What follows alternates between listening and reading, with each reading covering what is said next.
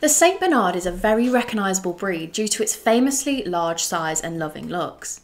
These gentle giants are devoted companions, loyal to their family and kind in nature.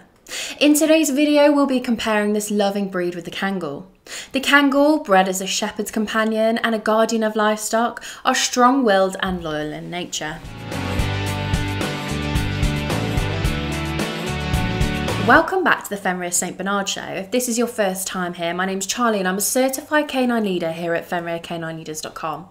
This channel is dedicated to helping you learn everything you could possibly want to know about the St Bernard, then how to become high-level canine leaders that can raise the perfect St Bernard.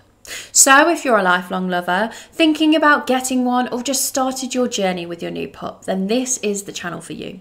So make sure you hit that subscribe button and turn on the notification bell so you never miss a future St Bernard video. So let's dive right into today's video and look at these two breeds, their similarities and their differences. Firstly, let's take a look at the breeds' histories. The St Bernard and the Kangal have very different histories and origins. There is actually a lot of myth and legend surrounding the St Bernard's history, but it is believed that these large dogs originated in Switzerland and were used in the Alps as search and rescue dogs.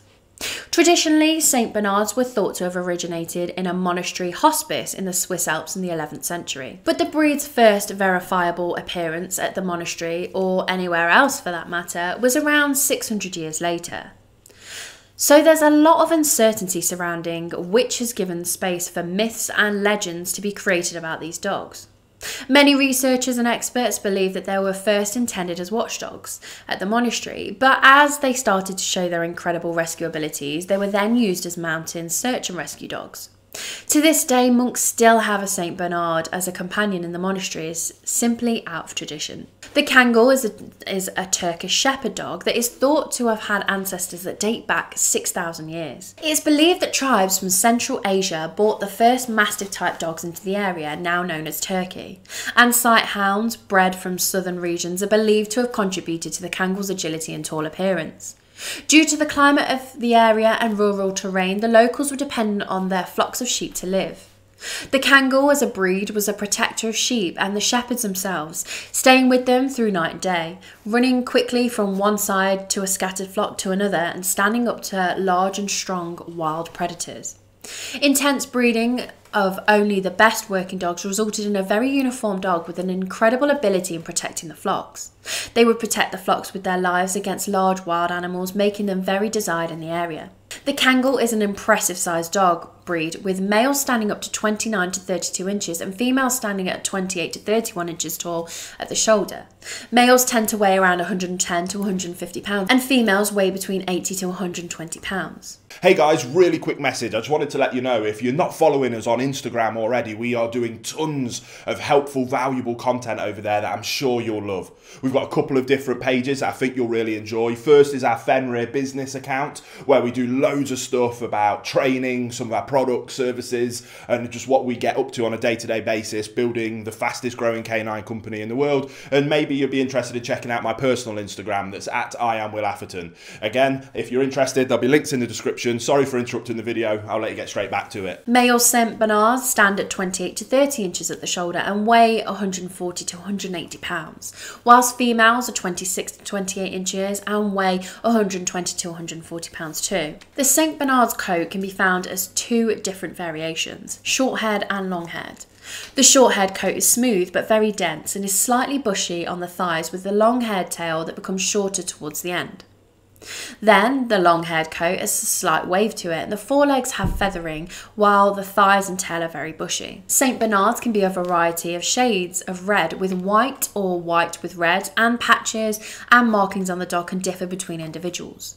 The signature dark markings on the St Bernard's head and ears resembling a mask are extremely desirable to many Saint lovers. You should brush your St Bernard a few times each week in order to remove loose hair and keep their coats looking healthy. The Kangal has a short, dense and weatherproof coat with a thick undercoat. It's flat and lays closely to the skin, with a slightly longer area on the neck, shoulders and tail. They range from cream through to fawn or steel grey, with a dark or black mask and ears. They have a small amount of white on the chest, toes and chin, and occasionally a black or white tip on the tail. As with a lot of larger and purebred dog breeds, the St Bernard can be more prone to certain health conditions. The St. Bernard can struggle with hip and elbow dysplasia, eye problems, epilepsy, heart conditions, allergies, and stomach issues. The Kangal is also prone to various health conditions including hip and elbow dysplasia, glandular conditions, and eye problems. Although the Kangal was bred to protect, they're not actually an aggressive breed by nature, but they can be quite stubborn and slightly territorial. They have a steady temperament and are naturally independent and highly intelligent, which means they can sometimes be tricky to train as they're happy to do their own thing. Consistency is key when training such a strong-willed and independent breed. They're loyal to their owners, and with lots of early socialisation, they can be much more confident and friendly when it comes to meeting unfamiliar dogs and strangers, which is important when having this dog as a pet. The St. Bernard is famously known as the gentle giant, and that honestly could not be closer to the truth. They're kind and gentle-natured dogs with a loving and affectionate personality, with plenty of patience for all family members, especially children. They love their families and being given lots of attention, but they're not massively demanding in that way. They're friendly and welcoming dogs with a steady, kind and careful temperament. St. Bernards are very aware and in tune with their owners and their surroundings. Their affectionate personality can mean that these big dogs forget just how big they are when they're focused on getting love and affection from their human companion. They will still try to get on your lap for a cuddle. Well, I hope you've enjoyed today's video. If so, make sure you hit that like button and get involved down on the comments section below. And don't forget, if you are new here, to make sure you subscribe. We have 2 dedicated St. Bernard videos coming here every single week. So I can't wait to talk to you again on the next episode of the Fenrir St. Bernard Show.